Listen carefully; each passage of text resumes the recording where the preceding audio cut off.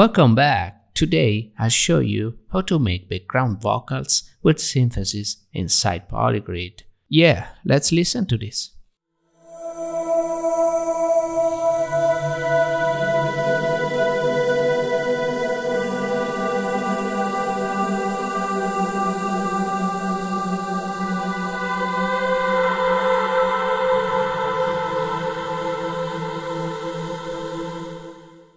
Okay, let me show you a little bit this patch.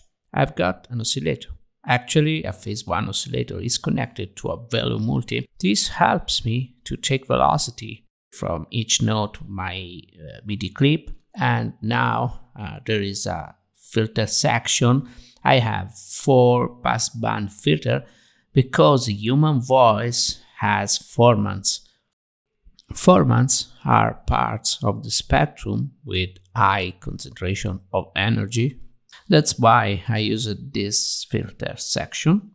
After that, I have a mixer and a global filter. And at the end, there is a resampling of the signal. In this case, sample and hold helps me to have a sound more similar to human voice. There is also an LFO. Basically, it modulates the resampling, the frequency of resampling. Yeah, let's do this from scratch now. I'll take phase 1 and I'm connecting to the output. This is the sound.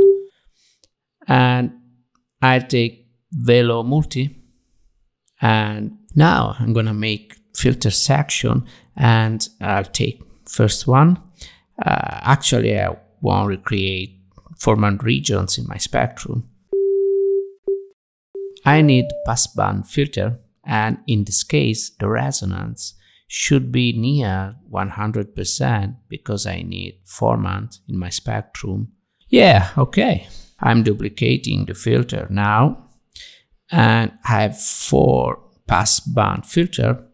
I'm using simple octave ratio now, and I'm going to write directly the name of the note in the frequency of the filter.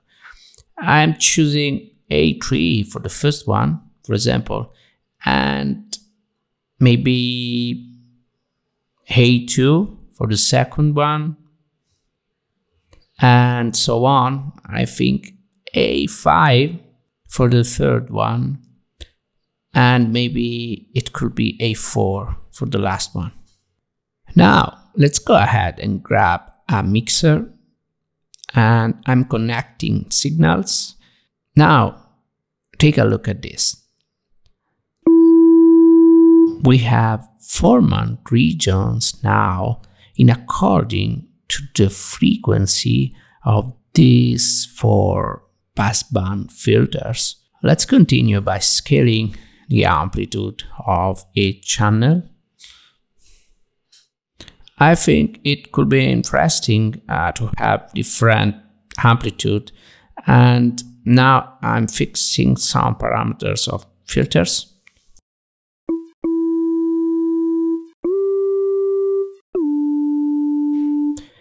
I put global filter, and I'm using a low pass filter, small resonance now.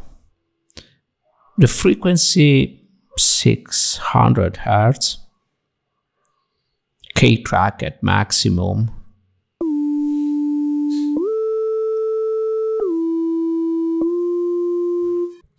I'll take a sample and hold, and I put it before the final envelope. And I'm using a pulse wave for the frequency of the sample and hold. In other words, I'm using a pulse wave for the frequency of resampling.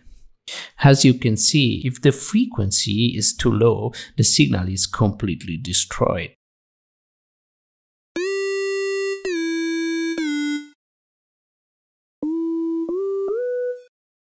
In this case, if you choose a great value, the signal becomes more interesting.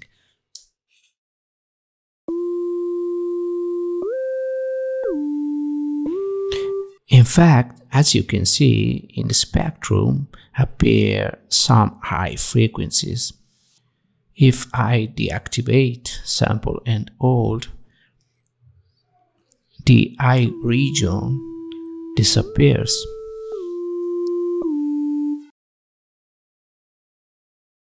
Now I'm going to increase feedback of the phase 1.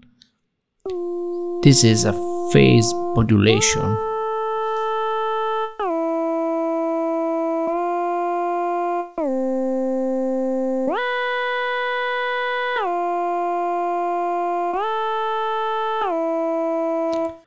Now I'm changing a little bit the frequency between the right channel and the left one.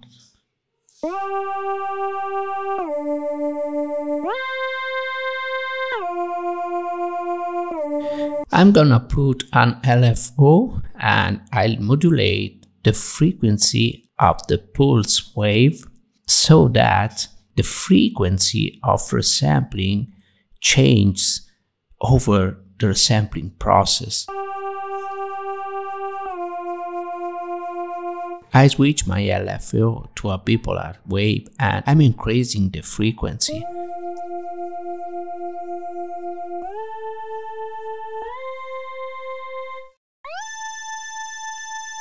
Let's move on to the effect section. First of all, I need a reverb to make my signal a little bit wet. Can you imagine a voice in space? Probably you can hear anything.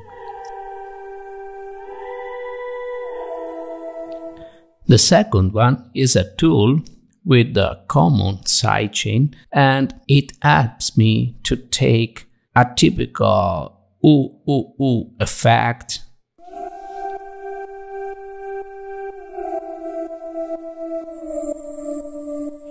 Whoa, pretty cool, guys. Now I have a small delay, and the last one is another reverb. Actually, I'm combining two different reverbs in this channel because I want a lush reverb, and this brings my vocal in the background. Whoa.